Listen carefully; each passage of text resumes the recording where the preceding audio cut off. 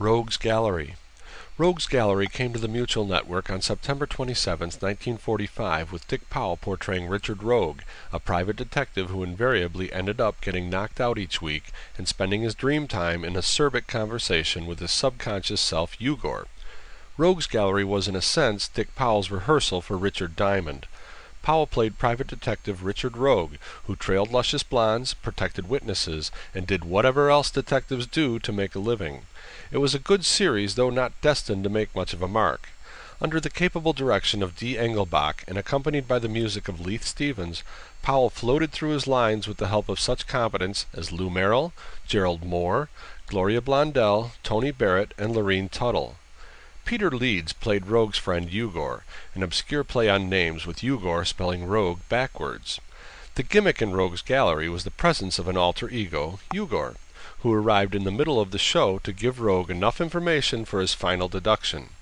Ugor was a state of mind achieved when Rogue was knocked unconscious. Ugor would appear cackling like the host of Hermit's Cave and imparted some vital information the hero had overlooked. Rogue would then awaken with a vague idea of what to do next. In later incarnations of the series, different actors portrayed Rogue, but Richard Powell was the most popular. This series preceded Richard Powell's most famous series, Richard Diamond. Rogue trailed lovely blondes and protected witnesses in the new tough guy persona of Dick Powell. This was the transition series for Powell in his quest to be recognized as an actor rather than a singer. It had some of the same cute elements that would make Richard Diamond a high spot 4 years later. During the summer of 1946, the show was billed as Bandwagon Mysteries. In the summer of 1947, it was revived on NBC with Barry Sullivan in the title role. In 1950, the character again turned up in a 2-year sustainer on ABC with Chester Morris playing the lead.